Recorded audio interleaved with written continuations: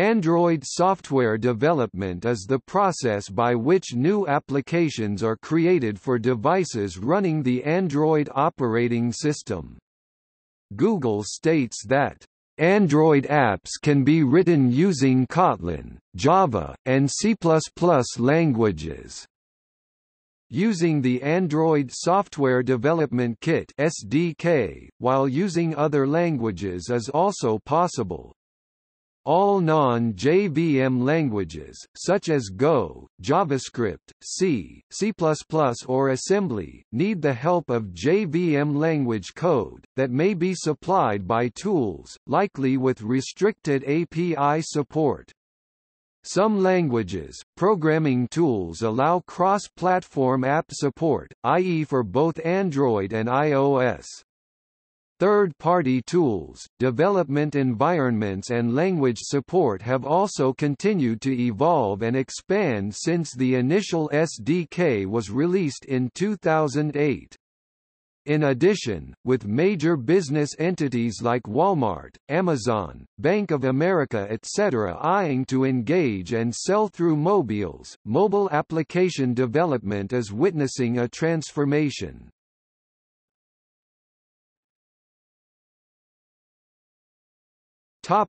Official development tools.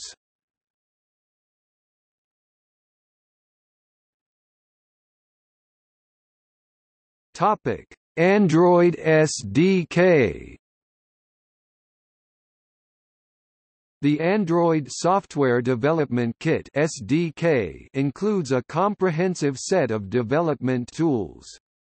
These include a debugger, libraries, a handset emulator based on QEMU, documentation, sample code, and tutorials.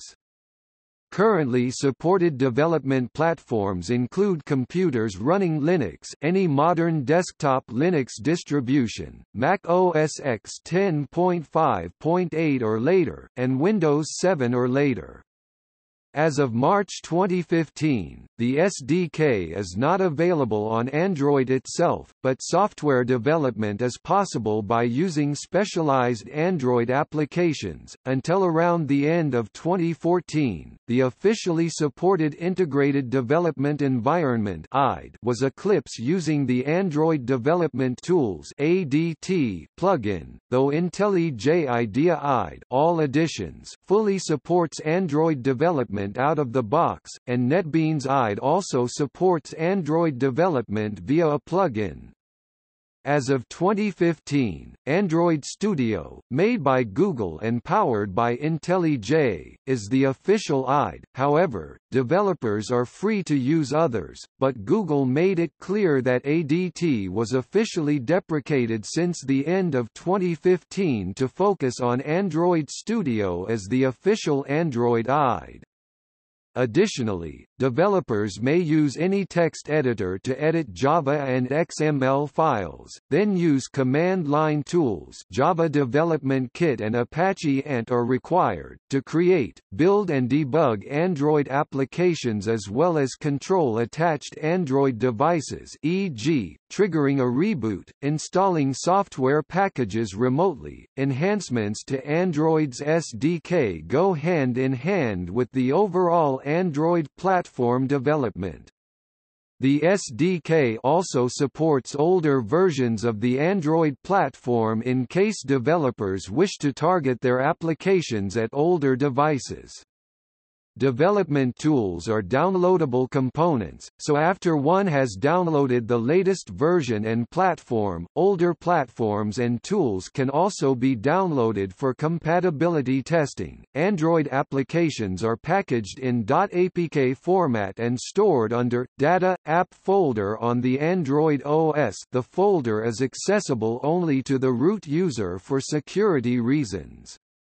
APK package contains .dex files, compiled bytecode files called Dalvik executables, resource files, etc.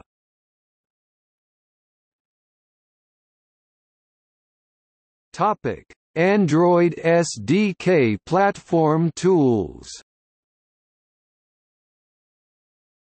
The Android SDK platform tools are a separately downloadable subset of the full SDK, consisting of command line tools such as AIDE and Fastboot. Android Debug Bridge (ADB). The Android Debug Bridge (ADB) is a tool to run commands on a connected Android device. The ADBD daemon runs on the device, and the ADB client starts a background server to multiplex commands sent to devices. In addition to the command line interface, numerous graphical user interfaces exist to control ADB. The format for issuing commands is typically ADB DES, where D is the option for specifying the single USB attached device, E for the single running Android emulator on the computer, S for specifying a USB attached device by its unique serial number. If there is only one attached device or running emulator, these options are not necessary. For example, Android applications can be saved by the command backup to a file, whose name is backup, AB by default. In a security issue reported in March 2011, ADB was targeted as a vector to attempt to install a rootkit on connected phones using a resource exhaustion attack.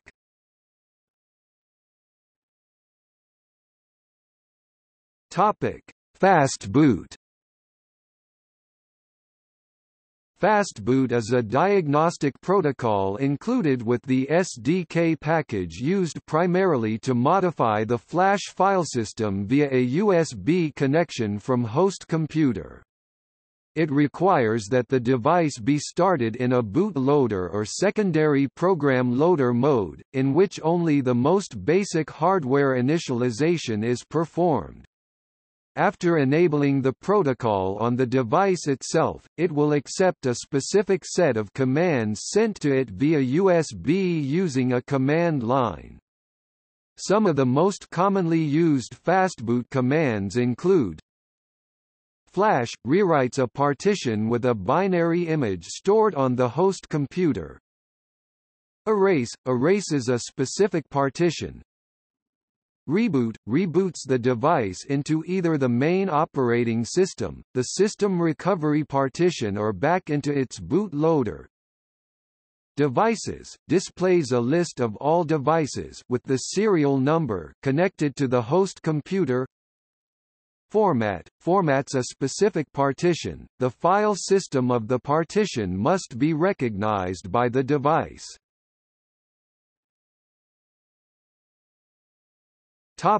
Android NDK. Code written in C, C++ can be compiled to ARM, or x86 native code or their 64-bit variants using the Android Native Development Kit (NDK). The NDK uses the Clang compiler to compile C, C++. GCC was included until NDK R17, but removed in R18 in 2018. Native libraries can be called from Java code running under the Android runtime using System, Load Library, part of the standard Android Java classes. Command line tools can be compiled with the NDK and installed using ADB. Android uses Bionic as its C library, and the LLVM-LIB C++ as its C++ standard library. The NDK also includes a variety of other APIs, zlib compression, OpenGL-S or Vulkan graphics, OpenZL-S audio, and various Android-specific APIs for things like logging, access to cameras, or accelerating neural networks. The NDK includes support for CMake and its own NDK build based on NewMake. Android Studio supports running either of these from Gradle. Other third-party tools allow integrating the NDK into Eclipse and Visual Studio. For CPU profiling, the NDK also includes SimplePerf, which is similar to the Linux perf tool, but with better support for Android and specifically for mixed Java, C++ stacks.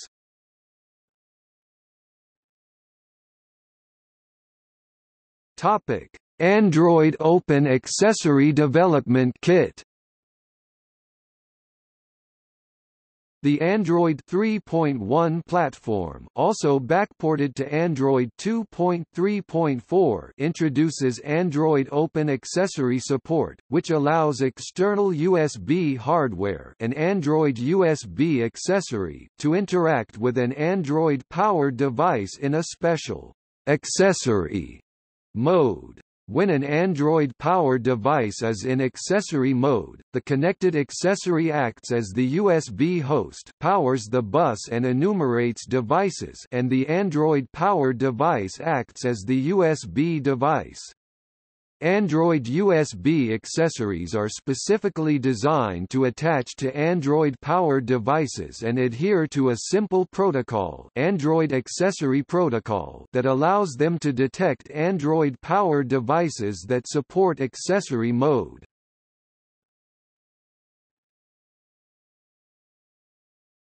Topic: External hardware development. Development tools intended to help an Android device interact with external electronics include IOIO, Android Open Accessory Development Kit, Microbridge, TriggerTrap, etc.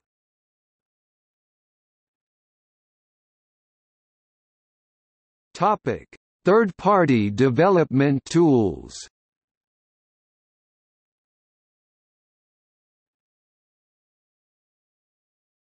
Topic: AIDE. AIDE, Android application, an Android app that allows Android apps development directly using the device. It compiles and installs the created app in the device.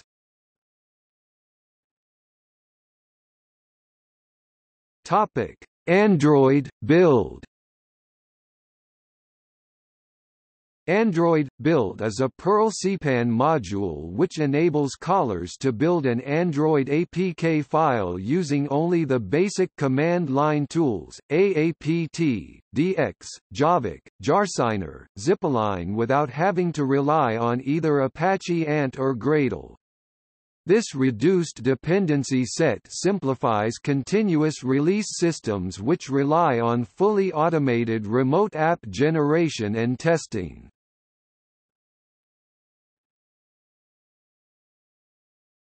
Topic: App Inventor for Android. On July 12, 2010, Google announced the availability of App Inventor for Android, a web-based visual development environment for novice programmers, based on MIT's OpenBlocks Java library and providing access to Android devices' GPS, accelerometer and orientation data, phone functions, text messaging, speech-to-text conversion, contact data, persistent storage, and web services, initially including Amazon and Twitter. "We could only have done this because Android's architecture is so open," said the project director, MIT's Hal Abelson. Under development for over a year, the block editing tool has been taught to non-majors in computer science at Harvard, MIT, Wellesley, Trinity College, Hartford, and the University of San Francisco, where Professor David Wolber developed an introductory computer science course and tutorial book for non-computer science students based on App Inventor for Android. In the second half of 2011, Google released the source code, terminated its web service, and provided funding for the creation of the MIT Center for Mobile Learning, led by the App Inventor creator Hal Abelson and fellow MIT professors Eric Klopfer and Mitchell Resnick. The latest version, created as the result of Google-MIT collaboration, was released in February 2012, while the first version, created solely by MIT, was launched in March 2012 and upgraded to App Inventor 2 in December 2013. As of 2014, App Inventor is maintained by MIT.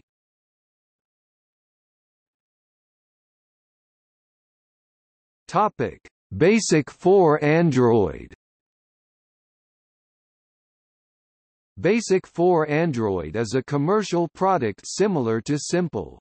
It is inspired by Microsoft Visual Basic 6 and Microsoft Visual Studio.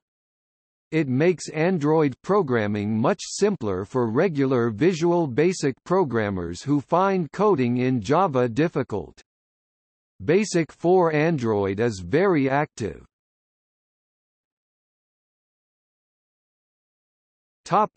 Coreliu. Coreliu enables non-technical users to write immersive educational apps which run natively on Android devices. App authors use a file held in a GitHub repository to describe the images and text to be used in the app. Speech is generated from the text via Amazon Web Services Poly. Coreliu packages the photos and generated speech into an Android APK file that the author can distribute freely using a Creative Commons license.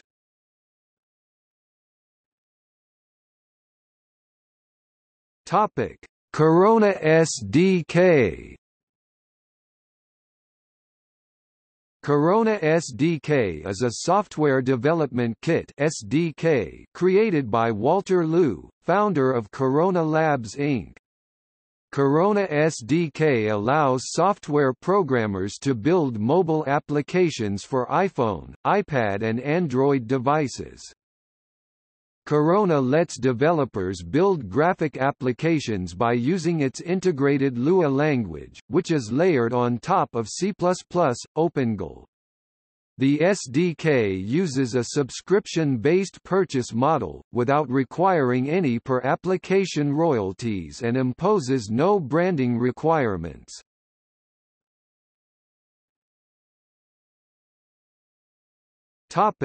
Delphi. Delphi can also be used for creating Android application in the Object Pascal language. The latest release is Delphi 10 Seattle, developed by Embarcadero. User interfaces are developed using the cross-platform GUI framework FireMonkey. Additionally, non-visual components for interaction with the various sensors like camera, gyroscope, GPS and Bluetooth etc. are available. Other services, such as access to certain keyboard events, are available in a platform-independent manner as well. This is done using interfaces. The compiler is based on the LLVM architecture, and debugging from AIDE is possible. The generated apps are based on the NDK, but in contrast to Xamarin, the runtime is compiled into the application itself.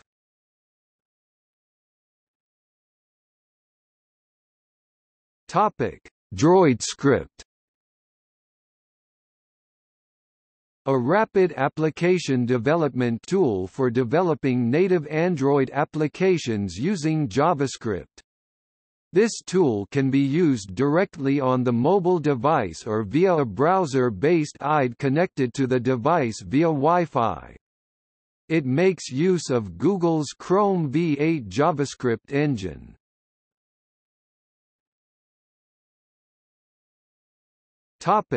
Golang. Since version 1.4 of the Go programming language, writing applications for Android is supported. With Go version 1.7, and with the help of the Gomobile tool, i.e. Gomobile Build, compiling to Android APK and iOS apps is supported from the same Go codebase. Strictly speaking, Java JVM code is always needed to run on Android, but the Gomobile tool provides the minimal JVM code needed or Objective-C code needed in case of iOS. Go support is restricted to what Go types can be used and, currently, to a restricted set of Android APIs, e.g. OpenAL and OpenGL S2 bindings are provided that could be used to make 2D, 3D games, such one of the provided examples for Android or iOS, or other graphics applications.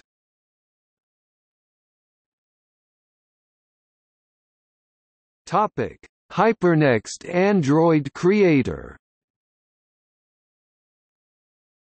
HyperNext Android Creator is a software development system aimed at beginner programmers that can help them create their own Android apps without knowing Java and the Android SDK. It is based on HyperCard that treated software as a stack of cards with only one card being visible at any one time, and so is well suited to mobile phone applications that have only one window visible at a time.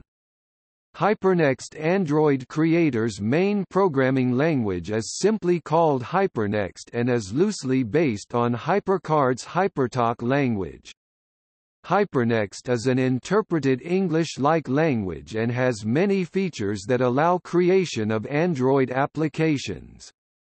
It supports a growing subset of the Android SDK, including its own versions of the GUI control types, and automatically runs its own background service so apps can continue to run and process information while in the background.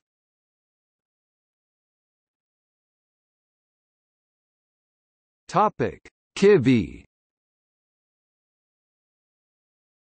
Kivy is an open-source Python library for developing multi-touch application software with a natural user interface (NUI) for a wide selection of devices. Kivy provides the possibility of maintaining a single application for numerous operating systems. Code once, run everywhere. Kivy has a custom-built deployment tool for deploying mobile applications called Bulldozer, which is available only for Linux. Bulldozer is currently alpha software but is far less cumbersome than older Kivy deployment methods. Applications programmed with Kivy can be submitted to any Android mobile application distribution platform.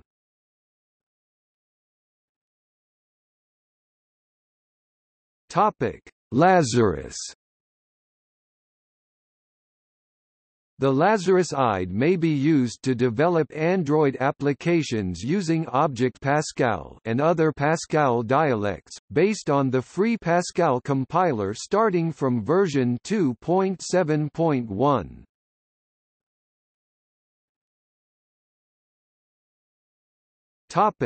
Processing. The processing environment, which also uses the Java language, has supported an Android mode since version 1.5. Integration with device camera and sensors is possible using the Katai library.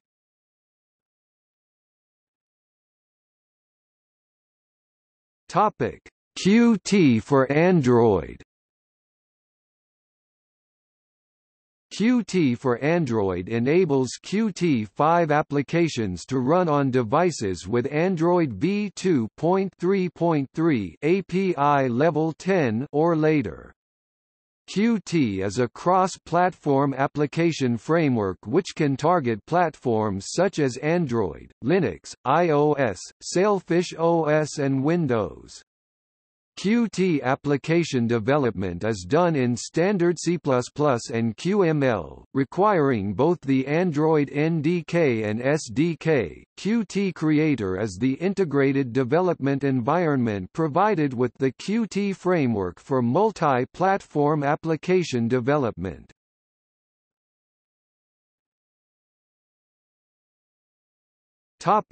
RubyMotion.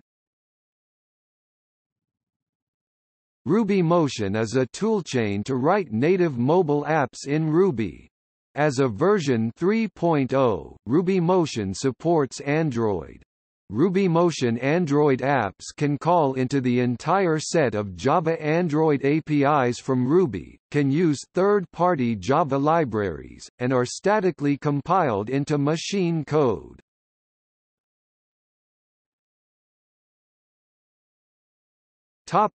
SDL.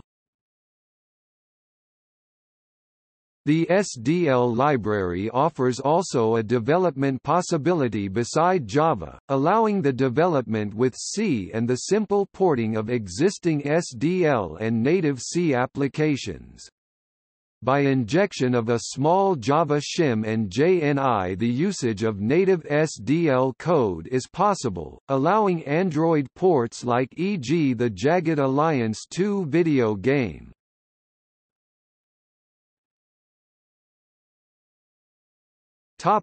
Stripe Android. Stripe is a payment framework that simplifies the development process as developers don't need to send card data outright to their server. Framework sends data to Stripe servers where they can be converted to tokens afterward. Android app receives its token and sends it to its server to process the payment.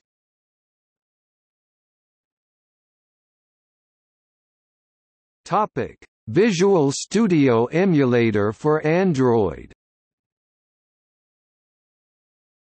Microsoft shipped in 2015 a free standalone emulator for Android, dubbed Visual Studio Emulator for Android.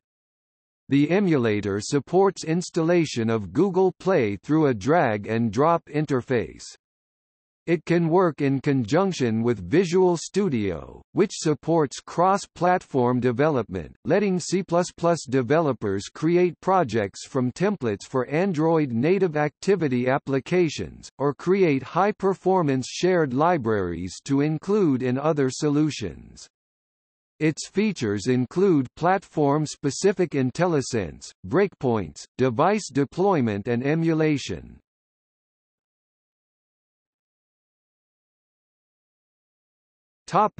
Xamarin. With a C# shared codebase, developers can use Xamarin to write native iOS, Android, and Windows apps with native user interfaces and share code across multiple platforms.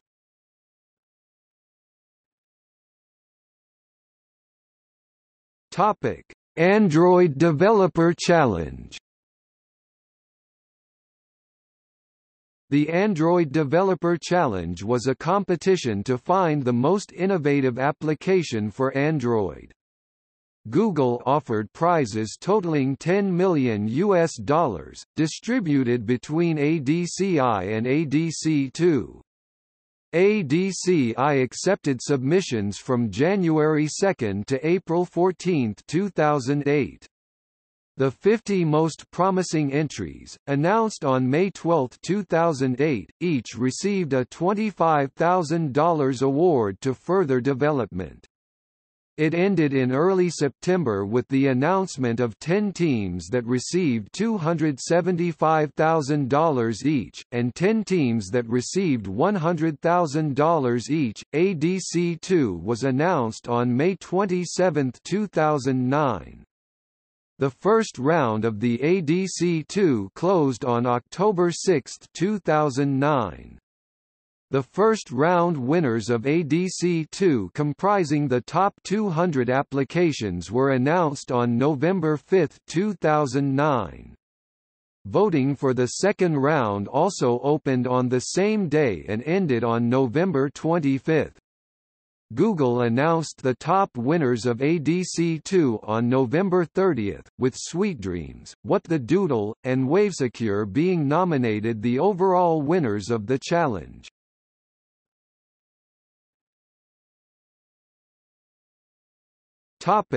Community-based distributions.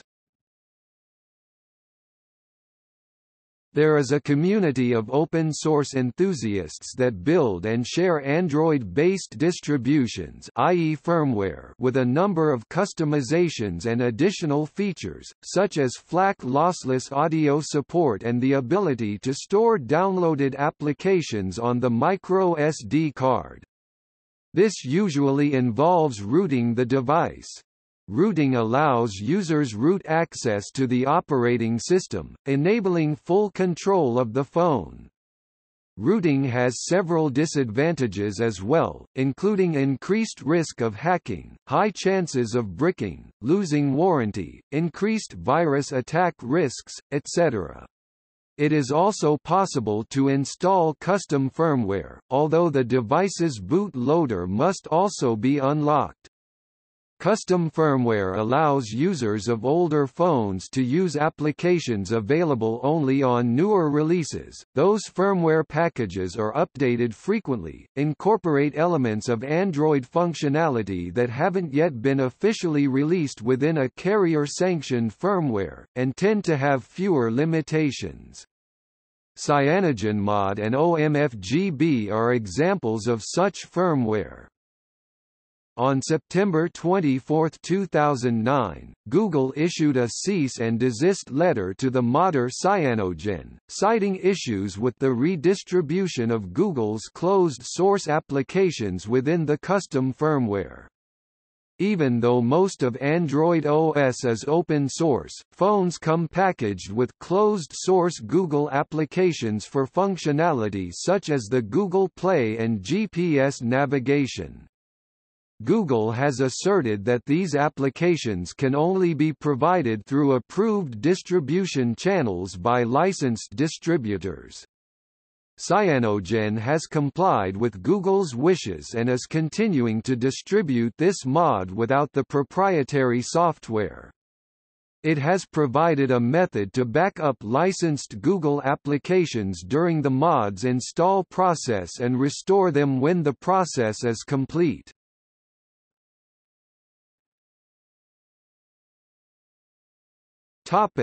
Java standards. Obstacles to development include the fact that Android does not use established Java standards, that is, Java SE and ME. This prevents compatibility between Java applications written for those platforms and those written for the Android platform. Android reuses the Java language syntax and semantics, but it does not provide the full class libraries and APIs bundled with Java SE or ME. However, there are multiple tools in the market from companies such as Myriad Group and Apontec that provide Java ME to Android conversion services. Android provides its own GUI classes, and does not provide Java AWT, Swing or Java FX. It does not support the full Java Beans API.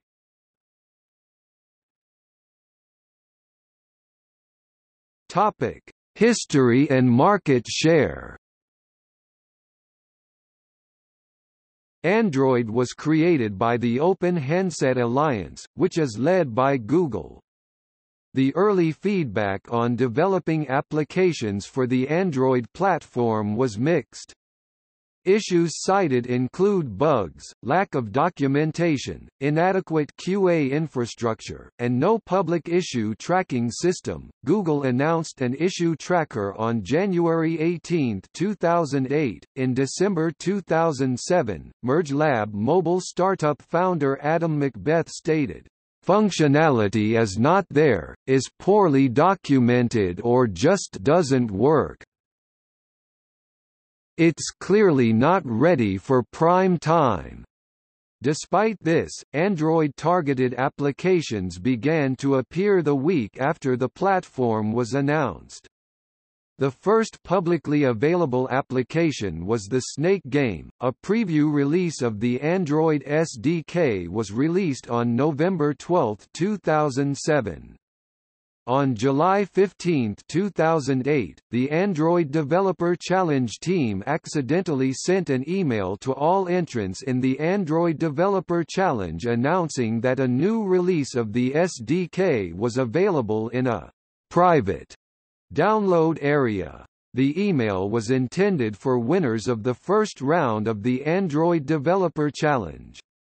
The revelation that Google was supplying new SDK releases to some developers and not others, and keeping this arrangement private, led to widely reported frustration within the Android developer community at the time. On August 18, 2008, the Android 0.9 SDK beta was released. This release provided an updated and extended API, improved development tools and an updated design for the home screen. Detailed instructions for upgrading are available to those already working with an earlier release. On September 23, 2008, the Android 1.0 SDK Release 1 was released. According to the release notes, it included mainly bug fixes, although some smaller features were added. It also included several API changes from the 0.9 version. Multiple versions have been released since it was developed. On December 5, 2008, Google announced the first Android Dev phone, a SIM-unlocked and hardware-unlocked device that is designed for advanced developers. It was a modified version of HTC's Dream Phone. While developers can use regular consumer devices to test and use their applications, some developers may choose a dedicated unlocked or no-contract device. As of July 2013, more than 1 million applications have been developed for Android, with over 25 billion downloads. A June 2011 research indicated that over 67% of mobile developers used the platform, at the time of publication. Android smartphone shipments are forecast to exceed 1.2 billion units in 2018 with an 85% market share.